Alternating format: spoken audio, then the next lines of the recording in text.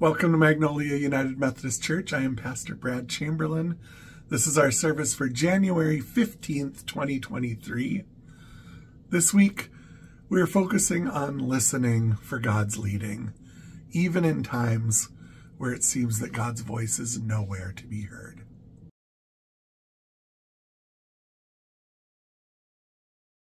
Join me in our responsive call to worship. The voice of God calls to us. Are you listening?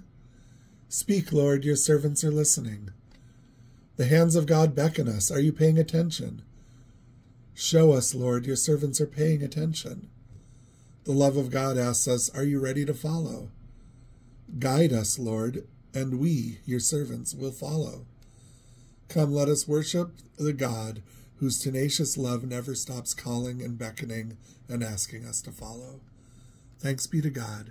Amen. Today's gospel reading is from John chapter 1, verses 43 to 51.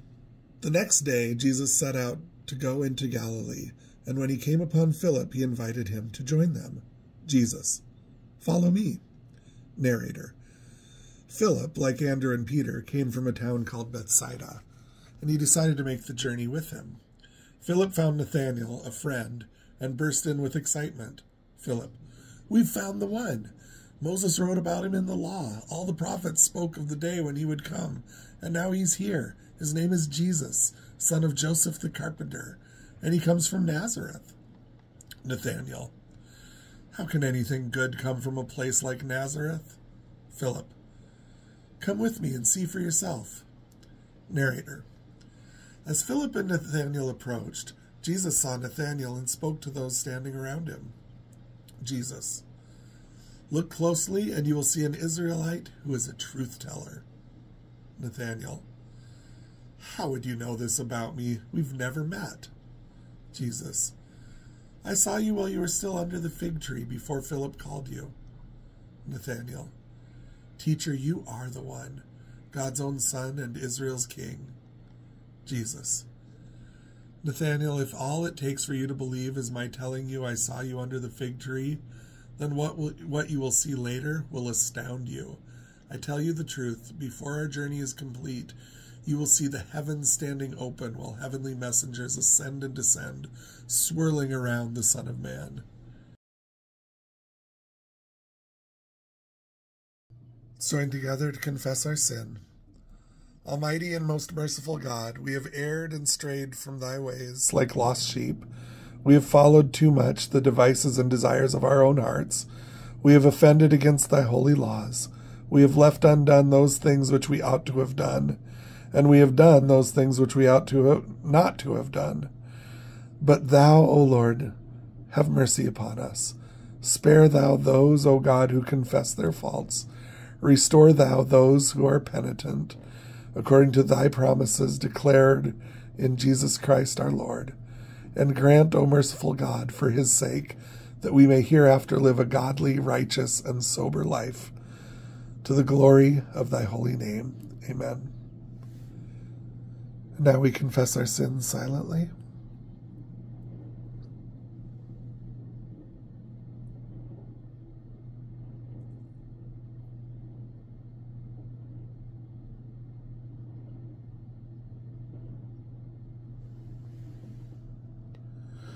Almighty God, have mercy on you. Forgive all your sins through our Lord Jesus Christ. Strengthen you in all goodness, and by the power of the Holy Spirit, keep you in eternal life. Amen. Our Hebrew scripture reading is from 1 Samuel chapter 3, verses 1 to 20. Narrator. The boy Samuel continued to serve the Eternal One under the guidance of Eli. In those days, messages from the Eternal were rare, and sacred dreams or visions were given to very few. Eli, who was very old, had become almost blind. He was lying in his room. It was late at night, but before dawn, as the lamp of God still burned. Samuel was resting in the house of the Eternal One, where the covenant chest of the true God was located, and he heard a voice. Eternal One, Samuel, Samuel. Samuel, here I am. Narrator, Samuel, Samuel, running to Eli, said, Samuel, I heard you calling. Here I am. Eli, I did not call you, my son. Go back and lie down. Narrator. So Samuel went back to bed, but the Eternal called him again. Eternal One. Samuel. Narrator. Samuel, running to Eli, said, Samuel, I heard you calling. Here I am. Eli. No, I didn't call you, my son. Go back and lie down. I need my rest. Narrator. Samuel did not recognize the voice of the Eternal One, for the word of the Eternal had not been revealed to Samuel yet. So Samuel went back to his bed again, and the Eternal One called him a third time. And once again Samuel ran to Eli and yelled, Samuel, I know you called me. I am here. Narrator. Eli, realizing the Lord was calling Samuel, said, Eli, go back and lie down, my son. If the voice calls you again, I want you to say, Speak, Eternal One. Your servant is listening. Narrator. So Samuel went to his bed in his place and listened. Then the Eternal One came into his presence as before. Eternal One. Samuel, Samuel. Samuel said, Speak, Eternal One. Your servant is listening. Eternal One. Pay attention. I am about to do something so amazing in Israel that it will sting the ears of everyone who hears it. The day is coming when I will carry out the vow I made to Eli about his family, every word of it. I have told him that I will punish his house forever for the sins of his sons, bringing a curse on themselves that he knew about but did nothing to stop. So I vow that the sins of the house of Eli may never be atoned for by sacrifice or by offering. Narrator. After hearing this message, Samuel lay there until morning and then opened the doors of the Eternal One's house, but he was afraid to tell Eli what God had said to him. Eli. Samuel, my son? Samuel. Here I am. Eli. What was it he told you? Tell me everything. May the true God carry out his vengeance on you and worse, if you hold anything back from me that he said to you. Narrator. So Samuel told him everything, hiding nothing. Eli. This message is truly from the Eternal One. Let him do what seems good to him. Narrator. As Samuel grew, the Eternal One guided him, and none of his words were lost on Samuel. And all Israel, from Dan to Beersheba, learned that Samuel was a prophet of the Eternal One, and that his words could be trusted.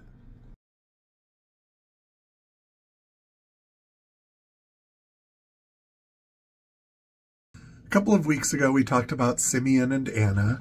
They had spent a lifetime listening for the news that the Messiah had come, and it was a quiet life. But eventually the baby Jesus was brought into the temple, and they were ready to sing their songs of prophecy after all those years of waiting and listening. And then last week we talked about John and Jesus' baptism.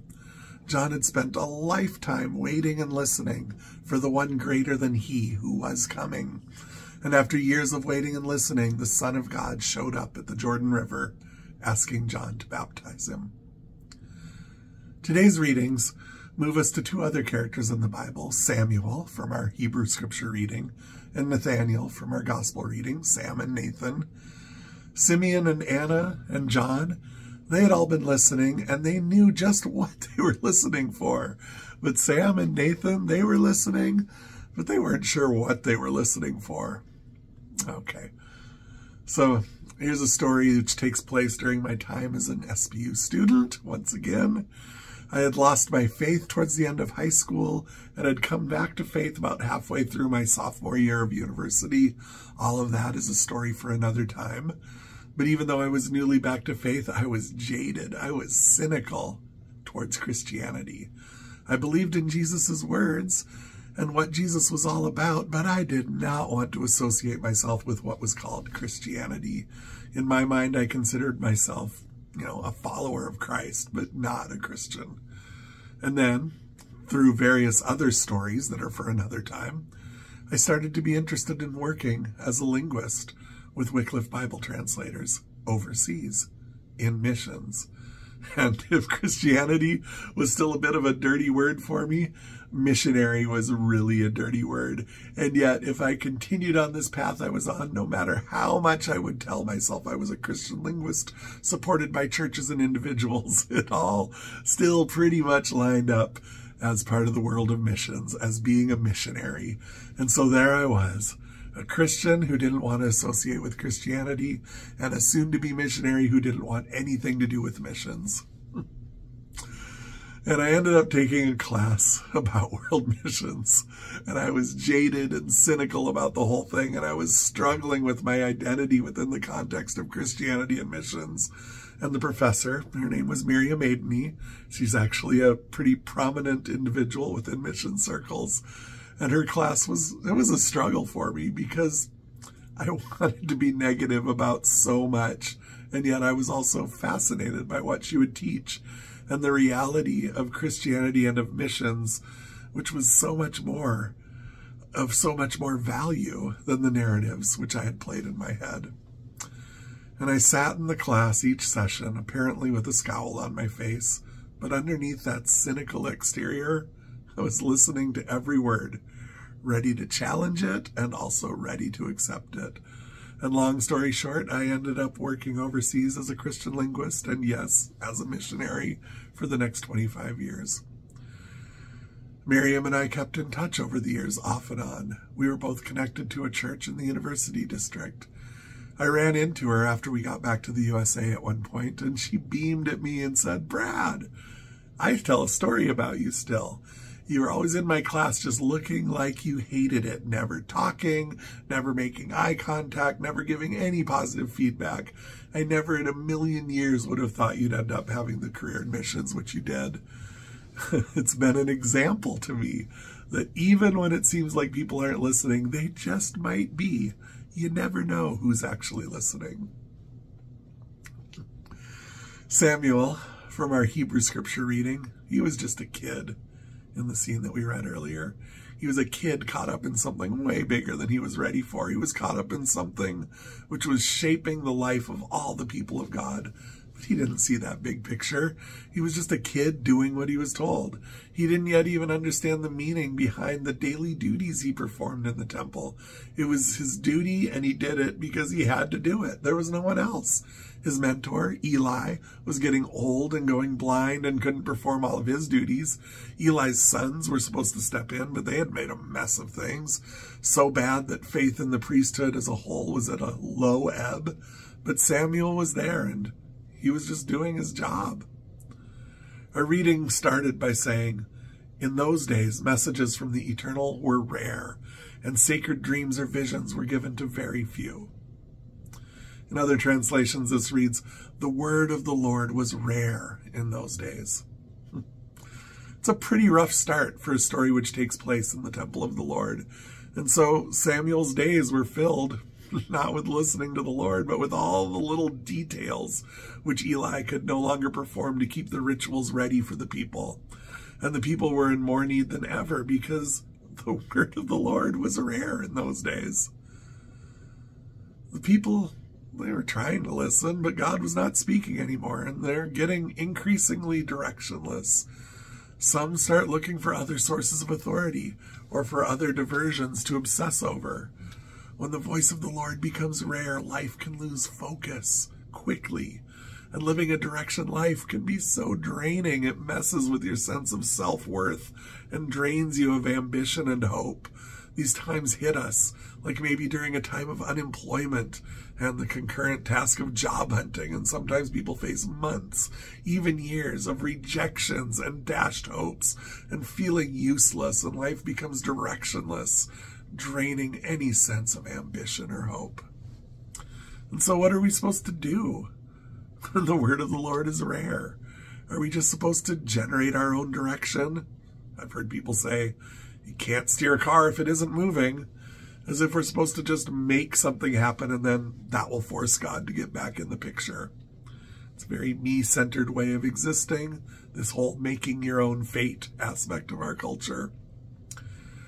Perhaps instead of just making something happen out of our own sheer will, there are times when we would do better to just simply remain quiet, to listen deeper.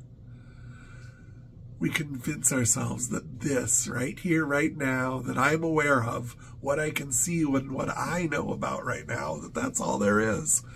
But even though the word of the Lord may seem like it's rare in this season, even though those who are supposed to speak for the Lord are going blind, as it says in verse 3 of our reading, the lamp of God has not gone out yet. We may give up on God in these times of quiet, but God has not given up on us. The voice still calls. It may be a dark time in our hearts, full of doubt and fear and emptiness, but the voice still calls.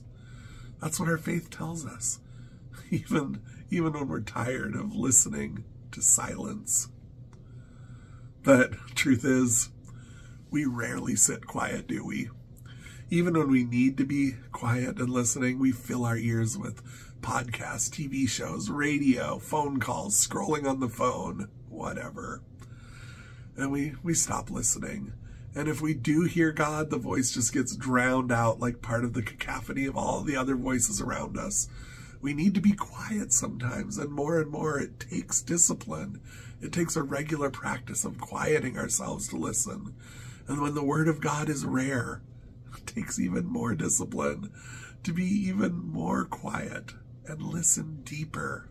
It takes practice.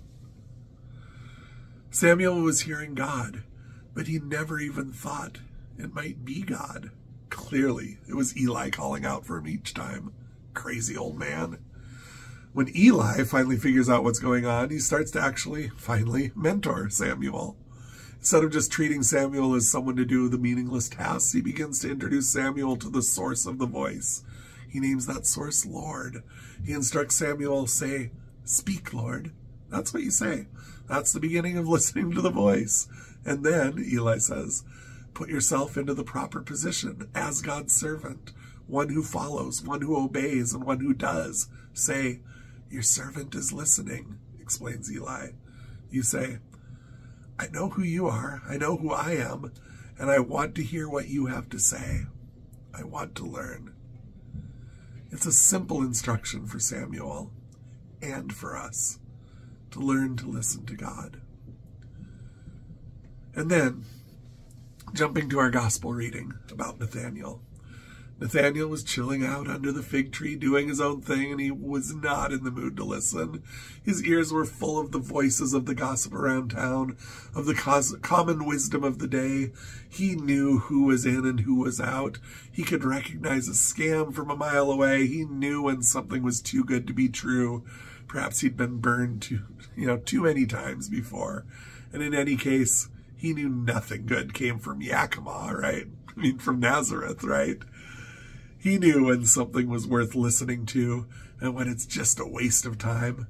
So when Philip invites him and gushes over this kid from the boondocks, Nathanael just rolls his eyes and scoffs. Nathanael, he's resistant, but yet he goes. He doubted almost completely. There was nothing to this. He was as cynical as you could be, but still, he went. Was it because his friend asked him? Probably that was part. But maybe also behind the cynicism, there was still a young man wanting to hear a voice that would speak to his emptiness. Maybe within his closed-down exterior, there was enough hope that it motivated him to tag along with Philip, grumbling the whole way to be sure, yet secretly, deeply wanting it all to be true. And when he meets Jesus, Jesus sees right into Nathanael's cynicism-cloaked personality and says, "Ah, here's an Israelite who tells the truth." And Nathanael's defenses are up.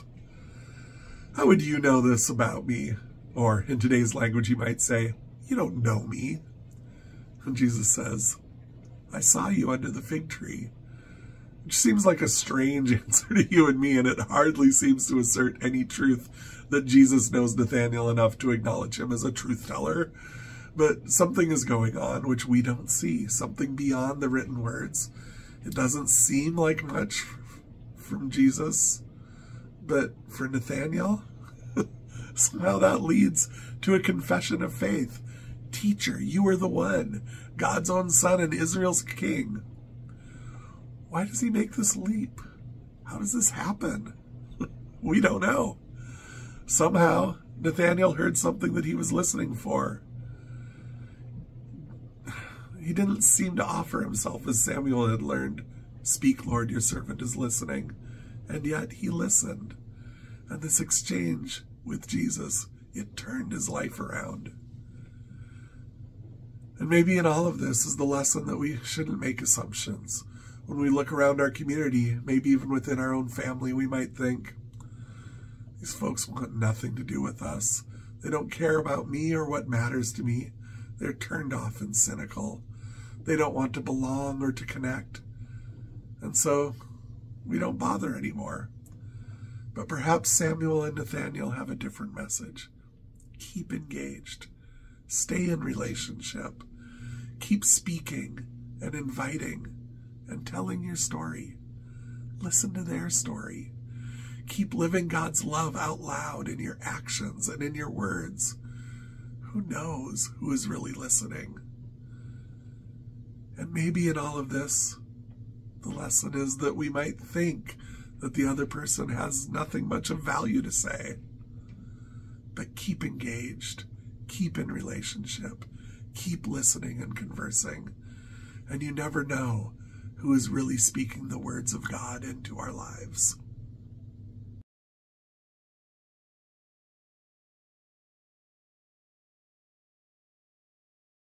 Friends, go from this place ready to listen for God's voice and to follow the Spirit's lead as we answer the call to build God's beloved community of justice, peace, and flourishing for all in our homes, our neighborhoods, and our world.